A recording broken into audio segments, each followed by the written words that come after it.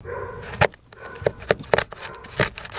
we're using the 5-way. You can see where it is a push scraper, but it has a lot of edges on it. You can use it in a lot of different areas that other things won't reach. It's very hard steel. They tend to get sharper as you scrape with them all the time. It's kind of self-sharpening in a way. And you can use them for lots of different things. I think every homeowner in the country should have one. You can see though, it's not going to shave the paint away like the carbide does. However, I tend to use the carbide and the 5-way together to do most of my scraping. Just getting it off.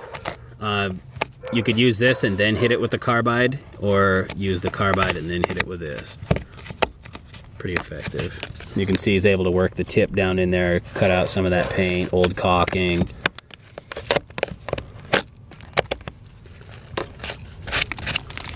Sometimes they'll call it a 10-in-1 or 5-in-1 or 7-in-1.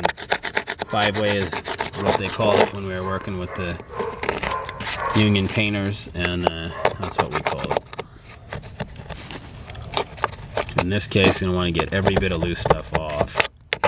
Now we'll go over this area with the carbide and show you how easy that is.